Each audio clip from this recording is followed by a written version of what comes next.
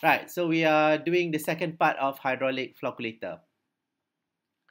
So on the second part of hydraulic flocculator, now we have different case. For the previous part, okay, the normal ordinary hydraulic flocculator, they have basically the speed of water traveling from one channel to another and going to another channel to another until it goes out of the flocculation tank.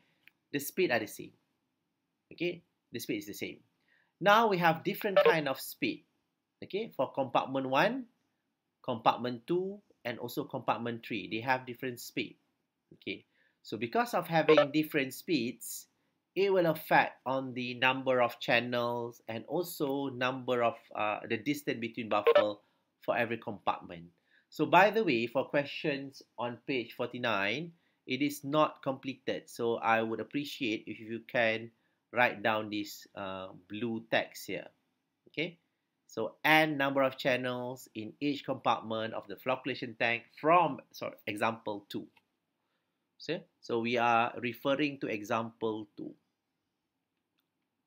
Okay, can I proceed? Yes, yes. Okay, thank you. Okay, right. So I'd like to show you what do we mean by we have different kind of speed in the compartment. So if we look at this diagram, okay, this is a hydraulic flocculation tank. You can see one compartment here, and then we have another compartment, and then we have another compartment. Can you see that the baffles, the arrangement of baffles are very strange or very different from one compartment to another?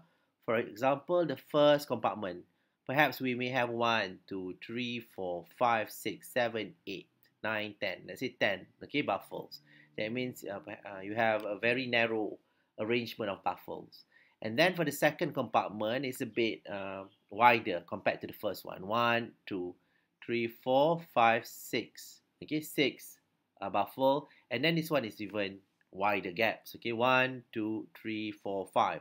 So you can see the different size of distance between baffle. This is what we call distance between baffle, and hence, okay, the number of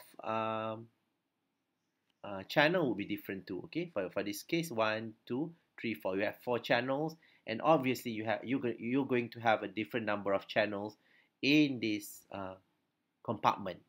Okay, notice that the length is the same.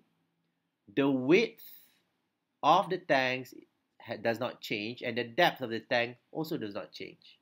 Okay, so this is